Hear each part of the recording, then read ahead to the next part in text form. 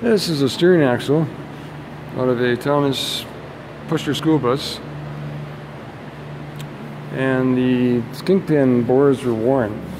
We did a check on a service and we had side play, and the bores worn to the point where we had to send it to a machine shop.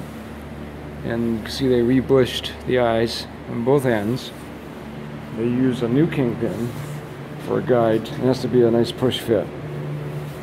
Gets it back to factory standards. And the kit comes with the bushings and all the hardware. See the bearings, 2 bearings. They sit at the bottom here and you just shim it. Get a little bit of clearance for the grease.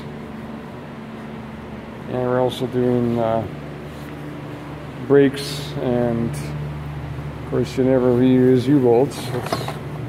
For the price of them, it's just replace those as well. This is a 2002 bus, and this will definitely be the last time we have to do this job, because it's 13 years old now, so it's a couple of years away from retirement. But we can't take any chances. Just have to keep up the repairs and make sure it's nice and tight, especially with steering.